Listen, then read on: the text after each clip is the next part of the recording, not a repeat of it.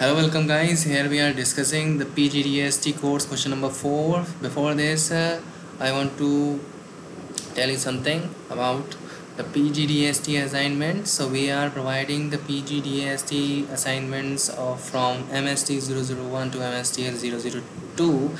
So all 9 assignments we have in a PDF form.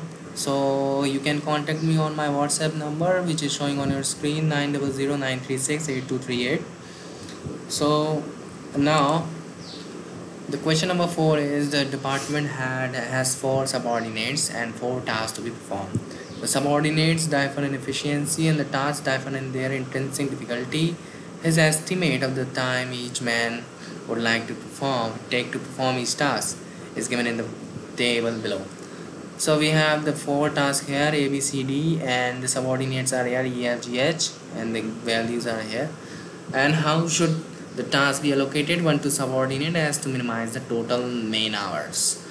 So for this question, if you want to show the answer and if you get the full assignments in a PDF form, so you kindly contact me on my WhatsApp number 900-936-8238.